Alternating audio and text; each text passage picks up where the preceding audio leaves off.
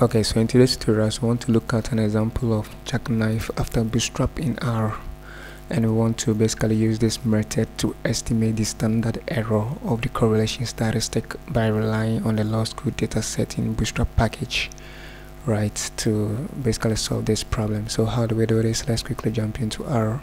So first of all, we have to install the package. Install .package. So Bootstrap. Because I have this package already installed, I'm just going to comment on it and just load this package by making use of the library function.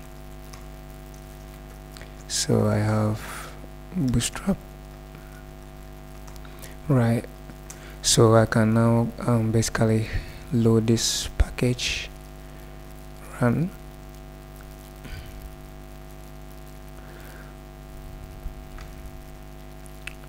Alright, so once I load the package, I can now look at the structure of the data set. That's the law school data set. So let's say structure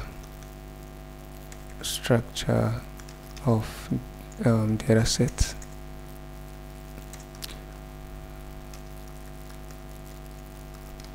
So str law. Alright. So if you run this, we have 15 observations and 2 variables.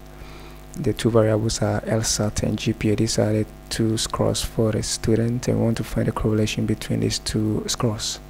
So let's say correlation estimate from the observed sample, right? I want to basically give a name to this estimate, so I'm going to call this theta dot hat and say correlation, right?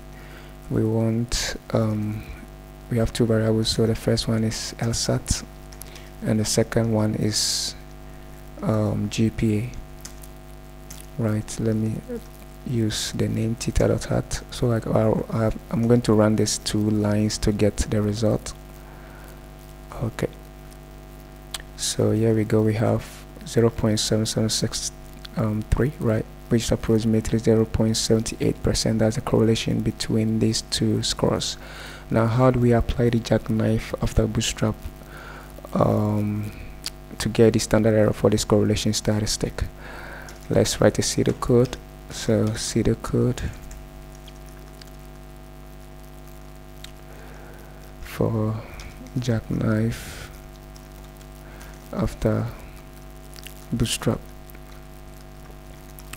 Right, so we are going to use 2 steps. The first step is going to be bootstrapping, and the second step is going to be jackknife. You are going to apply the jackknife on the bootstrap, right?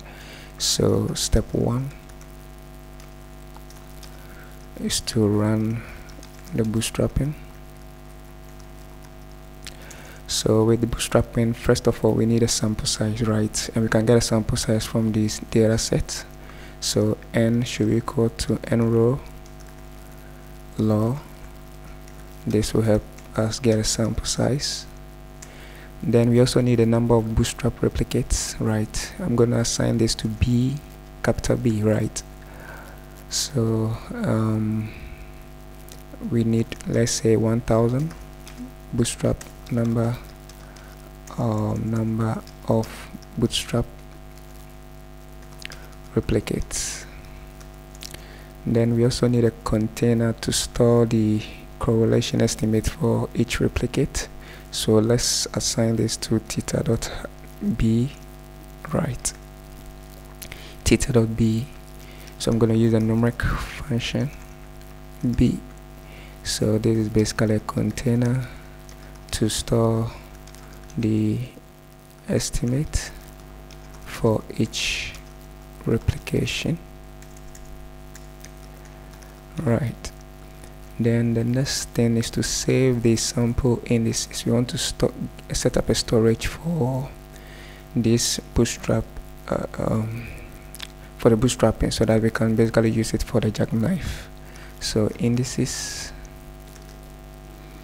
let me use metrics and NA, right, and number of rows should be equal to b number of columns should be equal to n. So we want to set up a storage for sample indices. Right, this is basically what you're going to use for the jackknife. So let me show you something here. This is basically how it's going to look like. We are going to, for each bootstrap replicate, we are going to have 15 observation, which is based on sample with replacement, and it's going to align it in this column. So the rows that we set to B is going to have 1000 replications, bootstrap replications, and also the number of column that we set to N is basically going to be 15, right? So this is how it's going to look like for each bootstrap replicate. Is going to align these observations in this format, and this is basically what you're going to use to apply the jackknife on, right? Remember that the jackknife does estimate its bias or standard error by just requires only n replication, so we have to even write a function to make it work properly. So let's go back to R. So we can now then start with the looping. Say for index B in for index B in 1 to capital B, that's the number of bootstrap replications. We want to sample with replacement, so sample from 1 to n size and replace true. Right, so sample with replacement.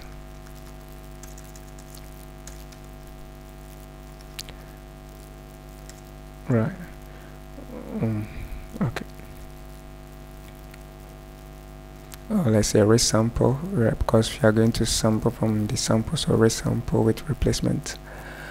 Right, and so what do we want to sample from? I want to sample from this variable, so I'm going to give a name to the first variable, lsat.p,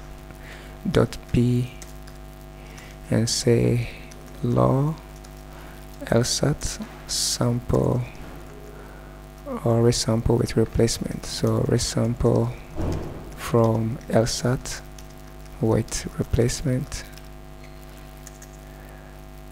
Right, and I'm gonna copy this and do same for GPA. Paste. Right, I'm gonna change this to GPA dot p, then change this to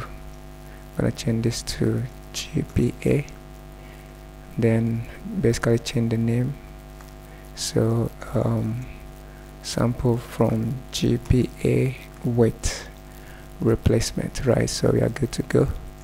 Once we have this, we have to store. Right, so the next thing is to store the correlation. Store the correlation estimate in theta. That's the container that we created in theta.b for each replication. So I'm gonna say theta.b index b. We want to store the correlation lsat.b and GPA.b. Then we also have to save the sample indices for jackknife. Right, that's the container that we have created. So let's say save sample indices for jackknife. Right, so I'm gonna say indices for each replicate. I'm gonna save it, and we're gonna assign this to sample with replacement. Right, because the jackknife only requires n replications to be able to estimate its bias or standard error. So we have to assign it to this and basically write a function to make it work properly. Right, so let's run this step 1. So let's run this together. Right, so if you look at the head of the indices, you realize that it's similar to what I was trying to show you on the slice. Let's run this. So I see we have basically this is up, the head shows the first 6 observations is basically up to 1000, and the columns is just up to 15, right? This is the first 9, and we have the continuation to 15. So these are the indices that for each replication, right, that we are going to apply the jackknife on, right? So let's quickly jump into step 2. Step 2 is to run the jackknife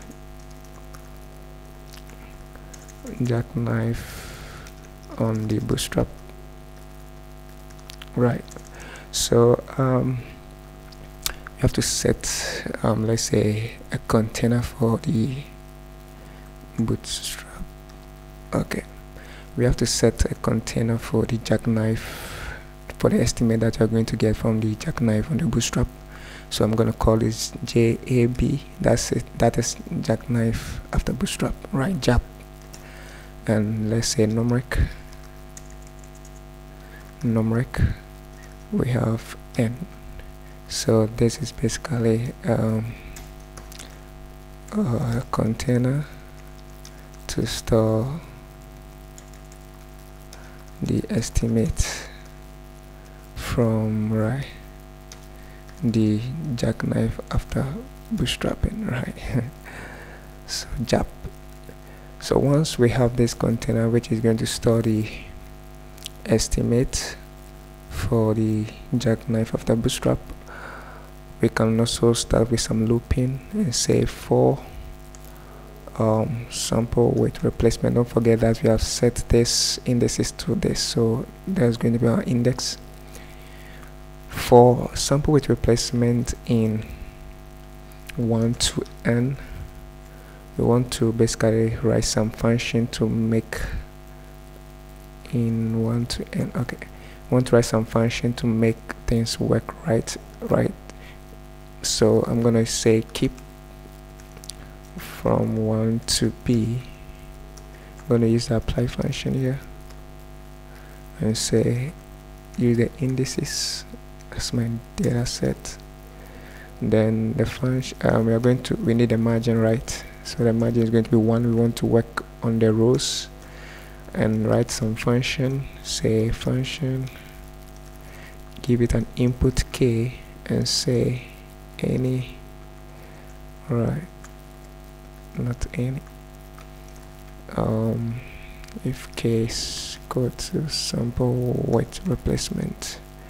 If this condition is satisfied, we say we store in this container the standard error of the bootstrap replications for this for the indices that has been selected here. So keep, right. So basically this is the function that we have to write, or this is the modification that we have to do in order to have the jackknife working on the bootstrapping. So I'm gonna run this to run these lines. Okay, once I have this, we can look at the standard error. So standard error, we can now compute the standard error, standard error of the jackknife after bootstrap. So this, we are going to use the square root, right, and say sum, right, sum of squares, JAB minus the mean of JAB. This should be squared. I want to divide this by n minus 1, right? So let me see, sum squared divided by this. Okay, so we are good to go. So we can run this line. So you see it's pretty low. If you compare this to the standard error of the bootstrap, you realize that the jackknife after bootstrap standard errors are always efficient, right? The standard error is always smaller as compared to the other method of bootstrapping, like the jackknife and the bootstrap. So let's try the standard error of the bootstrapping. This is basically standard error of Bootstrap. Alright, so let's see this. You realize that this, as compared to the Jackknife-After-Bootstrap standard error, you can see that the Jackknife-After-Bootstrapping, the standard error is always is less as compared to the standard error of the bootstrapping, right?